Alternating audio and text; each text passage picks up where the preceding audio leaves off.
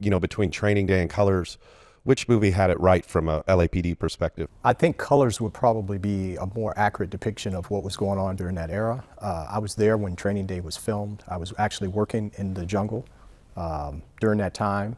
So some of the things that occurred there was somewhat real, but I think that was a little bit more made for TV than Colors was. Explain what the Jungles is. So that's a 1 square mile area consisting of 850 apartment buildings located west of Crenshaw, north of Stocker, and south of Rodeo. Gangs started developing in that area.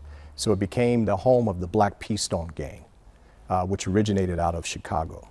That area, out of 850 apartment buildings, every single building housed someone that was in the Black Keystones.